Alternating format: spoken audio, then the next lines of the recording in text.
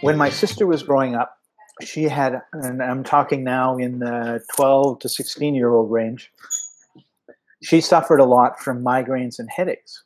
Yes. And it never occurred to me, I mean, I'd never noticed this before, that the sulfur could be a reason for that.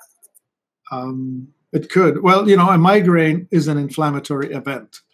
And of course, 12 to 16, that's the onset of puberty, hormonal changes.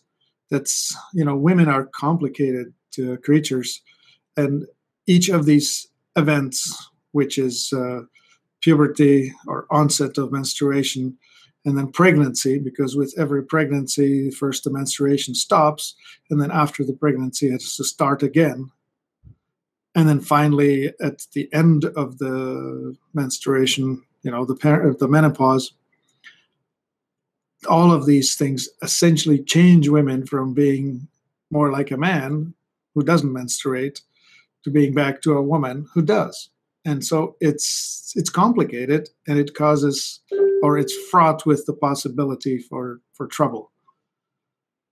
And that's why you see some type of illnesses are more common with women, and migraine is definitely one of those, and so is fibromyalgia. Anyway, Yes, so the we notice that in our groups, don't we? Yeah, so to tie it back together, the sulfur then, of course, is helping this, because it helps the immune system and helps the connective tissue and all of the other bits that are involved in this complex dance of health versus not health.